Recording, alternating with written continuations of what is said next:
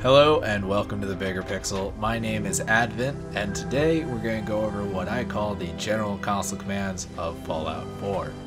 First, you need to know that you cannot access the console if you play on a console, that being the Xbox One or PS4, so unfortunately we're not going to be able to help you out if you play on any of those platforms. However, if you are a PC player, in order to get into the console, it's quite simple. For American keyboards, you just hit the tilde key in the upper left-hand corner above the tab button. And as you can see, we have the console up now. It's a gray box that pops up, and I've used a couple console commands already, but we're not going to go into those just yet. One thing to note is you can still click while you have the console open, and as you can see, it pops up at the top here with a reference ID. 14 here, 14 being the player. If I click somewhere else, it's going to reference something else, so be aware of that. Our first console command is the help command, and is written out as help space the item you're looking for. One word, don't put a space in there. So let's look for item, see what comes up, and then what you're sorting by, and that being an integer. You have 0 for everything, 1 for functions, 2 for settings, 3 for globals, and 4 for forms. The sort integer is actually called a form type. And then after that, if you're using number 4 for forms, you have to type in the form after that, and I'll go into that in just a moment. But help item 0 will give us everything. So as you can see there, it gave us quite a bit. And you can see form types listed on the left-hand side there for the reference IDs that we're getting. So as you can see, QUST CA drop useful item, it gives a reference ID of 00F169B. But if that's not what I'm looking for there, I can scroll up and down using the page up and page down key on my keyboard.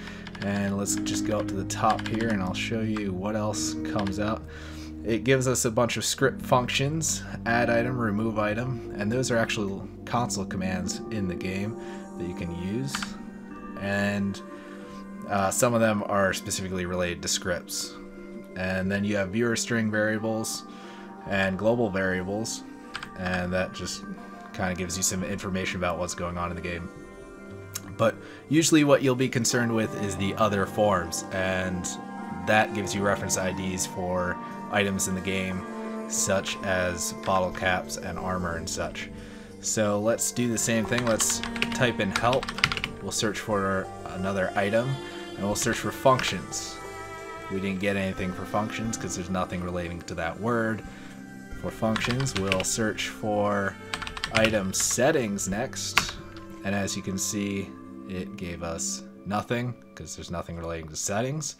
Help item 3 globals is what 3 is, and that'll give us some things you probably saw as I was scrolling around in there: overdue book items, costs, and all that. And finally we have forms, and for forms I'm actually going to type in something useful like bottle, because I might be looking for bottle caps to give myself. So I'm going to type in 4 for a form type, and I know it's a miscellaneous item, so I'm going to search that, but other form types are NPC, armor, weapon, quest, cell, OMOD being weapon mods, miscellaneous, faction, perk, and furniture. I'm sure there's a few more that I'm forgetting. But anyway, miscellaneous bottle, at the top there we can see bottle caps reference ID is 0000000F. And that is the full reference ID for a bottle cap. And by the end of this video, I will have shown you how to get bottle caps into your inventory, but we're not going to go into that at just this moment. Our next console command doesn't really do anything for us. It's supposed to clear the console, and it is ClearConsole. You can type it as ClearConsole or clear, and as you can see here, it did absolutely nothing, but it's supposed to clear up the console for you and make it so that nothing's there. Our next one, I'm actually going to search up someplace because I need somewhere for us to go. It is center on cell, COC, and I'm going to center on cell in sanctuary if I could spell, exterior. And what a cell in the game is, obviously I didn't spell it right. Sanctuary, thank you. What a cell is in the game, it's a block that is loaded, this like cube that is loaded, and the game loads various cubes around you, and what center on cell does is it puts you in the center of one of those, or at a waypoint that has been marked. So in Sanctuary there's like 13 of these blocks, and only so many of them will be loaded at a time, so when you center on a cell, it'll put you in the center of one of those. You can also go interior places and stuff. You'll just need to know kind of what you're looking for and look that up with the help command. Our next command is TGM, which is toggle god mode, and that makes you invulnerable, gives you infinite ammo. You can basically run around and be a god. We're going to disable that because our next one is toggle immortal mode, which is very similar, except your ammo does get used up. You do take damage, but you cannot die. However, if you run into a death animation from like a death claw or something like that, you will have an issue. The game will try to kill you, but we'll find out that it can't. So that'll cause some problems. I suggest you save before using this command if you decide to use it at all. Our next console command I'm going to open the Pip-Boy for because it relates directly to the map. And you'll see here I have everything marked. And how did I do that? I did that with TMM1, and that marks everything. But obviously, since I already have everything marked, there's nothing there. So I'm going to remove all that by typing in TMM0 and then show you how that works. TMM1 gives us everything. And then let's say I don't want everything. I just want to... Well, TMM1 allows you to fast travel there. Sorry. TMM1, 0, which I'm about to do, will discover it, but you won't be able to fast travel. So even... well, sorry, it marks it, but it's undiscovered. So even Sanctuary, when I get out of this, is going to say that it is just discovered now and give me the experience for that. I suppose it's also a way that you can kind of give yourself some experience, but I mean, it's not really what it's for. It's just to make it easy to fast travel places. Our next console command is toggle clipping, TCL, and it turns the collision off, as you see there in the console, and it allows us to fly. It's also known as fly mode. You're able to go up and down through the ground because your character collides with nothing now. Now you can go pretty much wherever you like with collision on, or off rather, and that restricts you to the boundaries of an area. So if you're in an indoors area, you can only go to the boundary of that area. You can't go beyond it, so you can't travel outside the Fallout universe or outside the given loaded area that you're in. Just be aware of that. Now, our next console command is kind of similar, but only affects your camera, and that is TFC, toggle flying camera, and it decouples your camera from third person, allowing you to control it individually. Now your character will stay in place, as you can see, and typically he just turns around and does whatever the hell he wants. What you doing there, guy?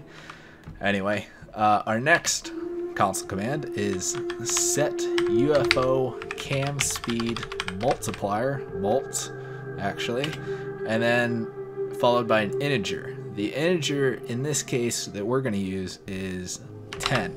The default is 20, so we're halving the speed of the camera. And this is really useful if you're not using toggle flying camera with a controller, where the joystick will give you better acceleration control. With the keyboard, you don't really have much control of how fast the camera is moving. But on with the next. Our next console command is toggle game pause, TGP, and that'll freeze the entire game except for certain background effects, such as bushes moving, like this one here. But as you can see, my character is no longer moving at all, and if I had some NPCs around, neither would they. But our next console command is toggle menu, and this will turn off all menus to include the ability to see the console. So when you use this, be careful. As you can see, it disappeared. But actually, if I hit the tilde key, everything is still going on. I will turn off toggle game pause to show you. See, no menus there, but I did that anyway, even though the console was closed, or actually it was open, but you couldn't see it. So I've turned the menus back on. You see what I did there. Menus off, menus on. Be careful with this one, because you can run into some serious problems when you end up turning it off and forgetting what key is what, and all sorts of crazy stuff will happen. So just be aware of that. Our next console command is the screenshot command, and that is just spelled out quite simply. Screenshot. It'll take a screenshot without any menus, and it'll dump it into your Fallout 4 folder. And if you're playing on Steam, that's under Common Files, Fallout 4, and it'll just name it screenshot whatever number. So it'll do so in sequence, and that's really if you don't want to clutter your Steam folder if you're playing on Steam, or your screenshot folder on Steam. Not sure what else you might use that for, but basically it just takes a screenshot. It's the same thing as hitting print screen, except it removes the menus that'll be underneath. Our next console command, actually our next few console commands, affect certain settings within the game. And this console command is God Rays, and that's just GR. You can enable, disable, and edit them. We're just going to hit enable here, and it'll actually pop up with a bunch of different things you can do. Now, I don't really mess with these, but it does allow you to change the way the God Rays are working in the game. It sort of spews out something like Microsoft Command Prompt might, in order to give you an idea of what commands you need to type in to do certain things. Our other one is Character Light CL, and you can do the same thing, enable, disable, and edit those. And I'm just gonna disable them here. Of course, it doesn't seem to do much at all. So let's just turn those back on, because who knows what that did. If I can spell. There we go. Long day. Alright, our next console command is save console output file, followed by file name. And it doesn't really seem to do anything. But if we do save console output file, which is SCOF for short, followed by test here, which will be our name, it says that it saves a console output file, but I have no idea where it saves that. And if you find out where that goes, please tell me, because I am interested into what exactly this console command is for. I'm assuming that it just spews out, hey, this is what has gone on. But obviously I'm clueless on this one. Our next console command is the batch command, and this calls on a batch file within your Fallout 4 folder. So we're gonna use one we already have, batch ARMO. I'll show you how to make a batch file in another video, but that's a little lengthy. So batch ARMO, as you can see, it just spewed a bunch of armor into my inventory there. What a batch file does, or bat command, it carries out a series of commands in sequence based on a notepad file, and I'll, like I said, show you how to make one of those at some point. Our next few console commands here I'm going to go over real quick, and they all simply affect things in the background of your game, settings as far as graphics are concerned, and that is toggle grass TG, turns that off. Toggle try juicing, we're going to turn that off real quick. Toggle low LODs, which affects your far distant objects. As you can see, some things just aren't appearing. We're going to toggle the sky next, bye bye sky, and toggle wireframe, which might trip some people out a bit. So we're going to turn all that back on because I don't like looking at that. And move on to the next console command, which will be clear screen blood. And this is helpful if you're taking a screenshot. Probably should have mentioned that a little bit earlier. But basically, if you have a bunch of dirt on your screen, on your character's screen, because you've been shot and you're trying to take the screenshot of this epic battle, you hit clear screen blood and everything will be a-okay. So that is CSB for that one. Our next two console commands are quite simply in order to name a save. So it is save to save a game, and then we're going to name this one console commands. So we're saving console commands, and then I can simply load console commands. If I don't want to find it in my, directory of load games through the game menu, I can simply type in the one that I know what it is, and that'll load that specific save. But I'm not going to do that because we simply just save, so it wouldn't make much sense. So our next console command is set game time multiplier, and then you put in an integer after that. So we're going to make it 2 times faster, and we're going to close the console here. And as you can see, things are moving a little fast, but I'm going to get out of flying camera mode here and run around. So the entire game is running 2 times its speed, and that means that if you increase it to something beyond 2 times, things are going to get quite crazy. The radio will even run 2 times faster. Everything moving 2 times faster will cause some problems eventually, so be careful with this one. It's not a very good command to say wait for an NPC to show up just to speed up time. Please don't use it for that. Simply wait, because it could cause errors down the line. And at the beginning of the video, I told you that I would show you how to get items into your inventory. And I'm going to do that right after this next console command. So this console command's real quick. I'm going to show you how to simply get rid of some object that you may have spawned in that you don't want there. And it is not the command I just put in. And I'm going to toggle God mode because I don't want to die. So I'm going to kill him. There you go. Alright, so we don't want this body here. So I'm going to click on that, and it's referencing that specific item. And I'm going to mark him for delete. And this is a console command left over from Skyrim. So if I were to remove all the objects from him, which I actually can't now because he has been marked as an item that is going away, he doesn't even have an inventory anymore, he will eventually disappear. So if I fast travel somewhere, he will go away and I don't have to worry about him being in my settlement. And that's really good for settlements that you have to take over by force, because sometimes things will just be left over, and I hate that. I know many other people do. So I told you I'd tell you how to get things into your inventory. If you remember the reference ID for bottle caps, I'm going to show you how to get bottle caps. And it is simply player.addItem. It's that simple. And then followed by the reference ID.